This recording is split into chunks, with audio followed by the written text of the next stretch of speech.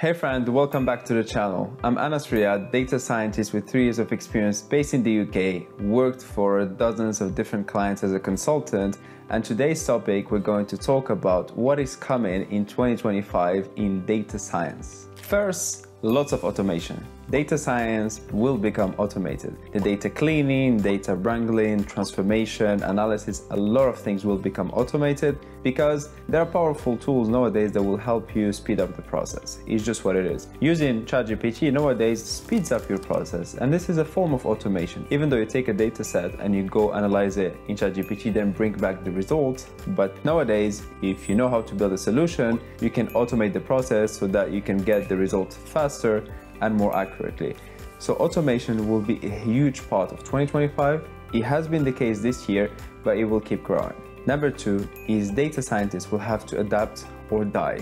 Adapt in the sense that you'll have to improve the things that you lack. If you lack soft skills, you cannot communicate your findings, you cannot speak to stakeholders, you will struggle because your technical work can be replaced and can be automated nowadays. It doesn't mean your work is irrelevant, but a lot of it will become automated. So those things that are not, meaning speaking to stakeholders, sharing with them your findings, helping businesses grow their revenue, make more informed decisions, this is what people will pay for. So you have to upskill. You either adapt or die. Next is no code, low code will take over. It has already been the case with software development. There are many tools now where you can build websites, web apps, mobile apps directly with no code or very little code. It will become the same for data scientists. If you've noticed already, big cloud providers such as AWS already offer these things. So if you go into AWS, you'll find AutoML, for example, that helps you simplify, automate the cleaning process, analysis, even reporting. So these things will keep growing. And a lot of big companies will compete into making data accessible for the average person that doesn't have a deep understanding of how data works. So anyone nowadays will have to become a data analyst by nature. Whatever your work is, if you leverage data, which I'm sure you are, you'll have to become a data analyst of some sort. So a lot of tools will give you analytics, they will give you reporting, and you will have to interpret them. So my prediction is a lot of no-code, low-code tools will take over and will simplify people's lives into analyzing, interpreting the data. If you're enjoying the video so far, remember give it a like and subscribe to the channel. It does help the channel grow immensely. We recently reached 1,000 subscribers. Thank you very much for doing it. Next is specialize, then generalize. Become a specialist in whatever you do in your data science field. So for example, if you work in finance, become a specialist data scientist in finance. Your value in that industry will be very high. You'll get a better pay, but over time become a generalist because there are many things that you can learn, improve, and become valuable for a variety of industries, and not just be a data scientist, but maybe move towards a data strategist that can handle the whole life cycle of a data project. Next, expertise in cloud will become a must. Already, most companies leverage the cloud. The usage of AWS, GCP, Azure, and the big cloud providers has been skyrocketing these past few years.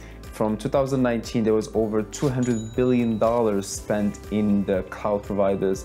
And nowadays in 2025, it's going to double. You can just imagine how those tools became powerful, and they serve not just to go and rent servers or storage or have some virtual networks or virtual machines. You can also do all your data science, machine learning work all in one place. So getting to know and work in the cloud and doing your data projects in the cloud, let's say in AWS or Azure, will become a must because some of their tools are so powerful that you need to learn how to use them. Next is soft skills will become very important. They are already today, and the big data scientists with the bigger paychecks, they do have the best soft skills that you could see. They are the best communicators, they know how to speak to different stakeholders, they know how to present their findings, and they know how to think ahead in a project. And they know that they need to start with the end in mind. They look for the results and then they bridge the gap. And that gap is the tools that you use, the scripts that you write, and all the technical stuff that is between. So having that vision, having those soft skills will become very, very important. So if you lack any one of them, like communicating or struggling to report to stakeholders effectively, that's an aspect that you need to work on.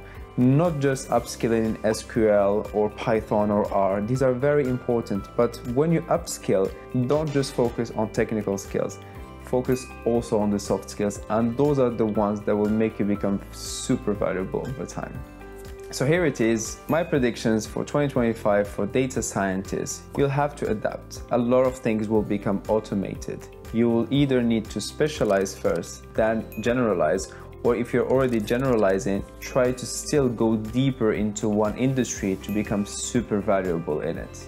Become an expert at using the cloud for your data science project, and always invest in soft skills. Remember all these, some of them might make sense, but many of us will just end up skipping them and just moving on with technical, learning things that are very technical. But don't forget, with the rise of AI, a lot of things will become automated and will become easy to use for anyone, even without technical knowledge. So be careful about that, invest in all of these things, and I'm sure you're going to succeed.